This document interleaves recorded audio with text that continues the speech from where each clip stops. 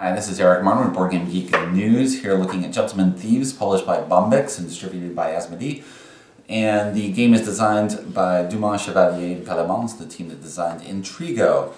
In this game, the characters take the role of Arsène Lupin and a band of thieves who are trying to rob as much loot as possible. The richest thief at the end of the game wins. How we set things up, we open the box. It's got this tray and then an attached game board that you use during play. These are the 5 thieves that the characters will take the roles of. The game plays from 2 to 5 thieves, so if there are only 2 or 3 players or 4, then there's going to be some thieves who are not claimed. Each player gets one of these roll cards at the start of the game, and you keep that secret until the end of the game. This is me, yellow guy. Okay. Each round, there are going to be 2 alliances that are formed. If I can get the alliance tokens. Okay, there's 5 alliance tokens. The player who starts the round is the matchmaker. All right, matchmaker. What they do is they place 2 of the tokens in the left-hand compartment, 3 in the right. Those are the teams for that round.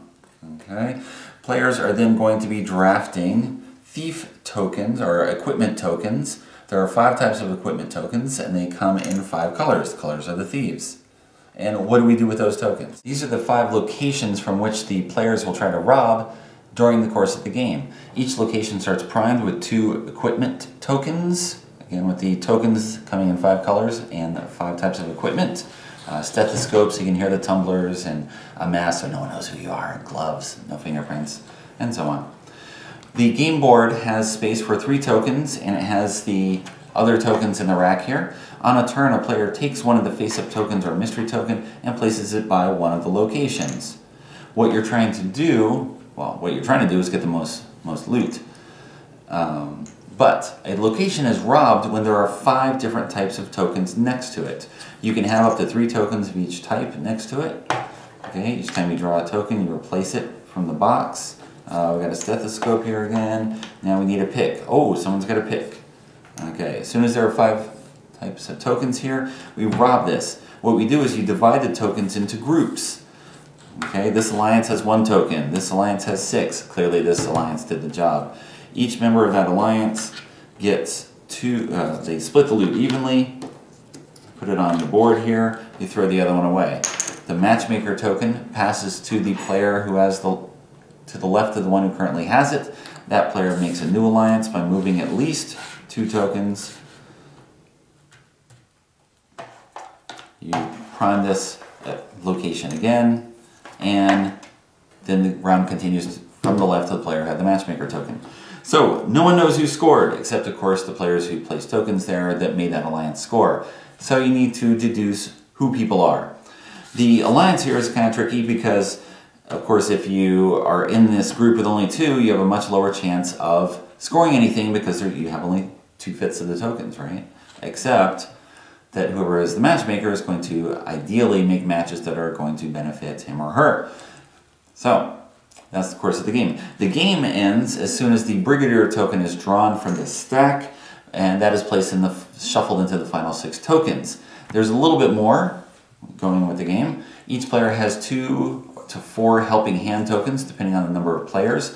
You can spin a helping hand token to take a special action, such as placing a tunnel tile under a location. The manor already starts with a tunnel. What you're doing is now tunneling from your manor to another location. You combine the tokens that are next to these locations. If there are all 5 types among them, then both locations are stolen from simultaneously.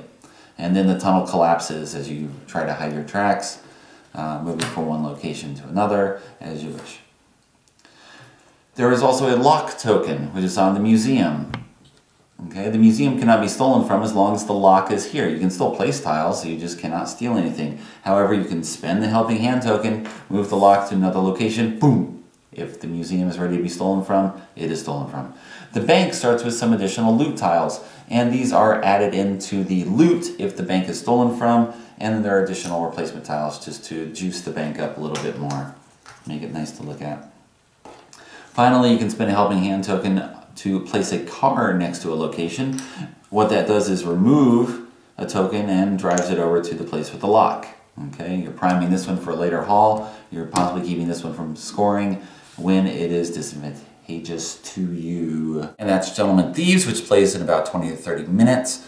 The player count varies again from 2 to 5, with of course the usual things happening in games that have hidden roles. Whereas if you have only 2 players, you have a lot of opportunity for bluffing, misdirection, and in terms of who's scoring what.